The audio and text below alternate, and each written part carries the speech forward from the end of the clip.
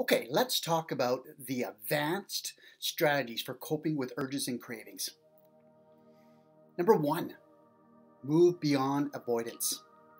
When you're in early stage of recovery, it's wise to stay away from places that trigger urges whenever possible.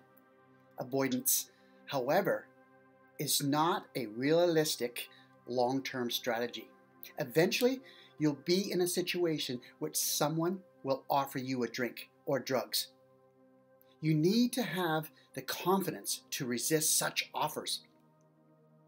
It may help to bring along a trusted companion for support and guidance.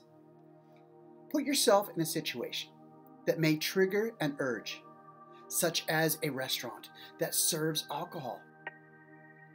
Use whatever basic strategies from 1 to 14 have helped you resist urges.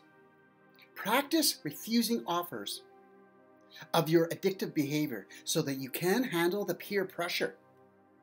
Visualize someone trying to persuade you to use or making fun of you if you refuse. Visualize yourself confidently refusing that offer. Someone who stirs strong emotion in you and is intent on getting you to use. Visualize keeping your focus and managing your responses. Number two, bring out your urge. After you develop some mastery of coping with urges, you may want to confront them on your terms rather than wait for them to happen. It may help you to gain confidence in your ability to cope with them. Bring urges out. Visualize a past situation in which you had a strong urge. Allow yourself to feel the urge and visualize giving into it. Let it pass. Now visualize the same sensation again, only not giving in to the urge this time. Do this for as many situations as you need to. Using the same techniques, rehearse a situation that may happen in the future. Number three, role play and rehearsal. Smart meetings are a safe place to role play.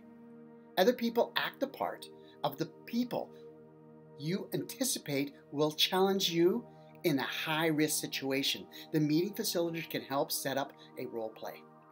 Here's some samples. Show your role play partner how you think a difficult person will behave. Your partner plays the difficult person while you play yourself in the situation. Once you finish the scenario, swap roles and do it again. The people watching in the role play can then show you how they might handle the same situation differently by playing your part. Consider role-playing challenges associated with events like holidays, parties, weddings, or any other special events.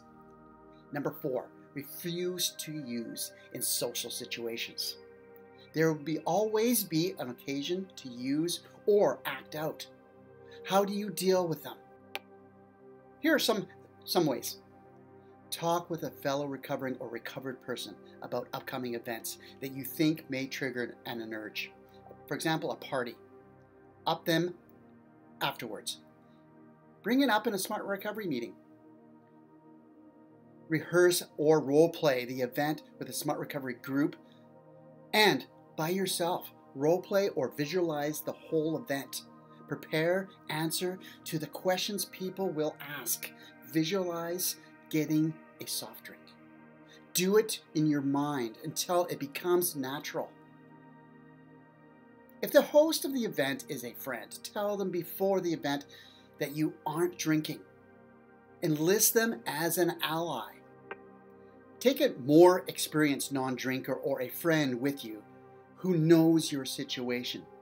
Eat something before the event, especially if you don't know when or if you'll be able to eat again. Arrive late and leave early. Prepare and use the escape plan. If necessary, prepare a reason for leaving early. Upon arrival, immediately get something non-alcoholic.